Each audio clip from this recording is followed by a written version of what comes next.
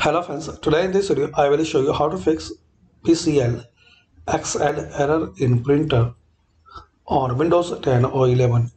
So to resolve this issue, firstly click on Start. Here type Services, open Services. Now guys, in this list you have to find out Print Spooler. So double click on it. Now startup type should be automatic. In case it's manual disabled, so select automatic, and service status should be running. For some reason it's stopped, so simply you have to start, then click on apply, then OK.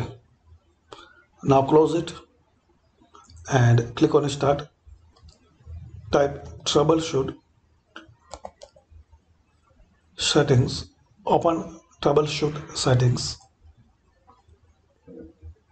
Now here click on other troubleshooters.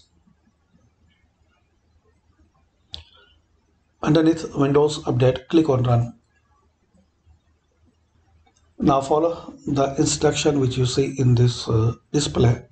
And once this complete, restart your PC. So hopefully this will work and help to resolve problem.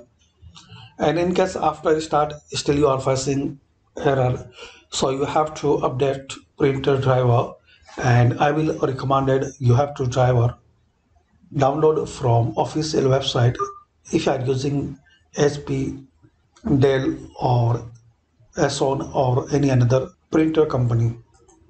So thanks for watching. Please comment this video useful for you or not.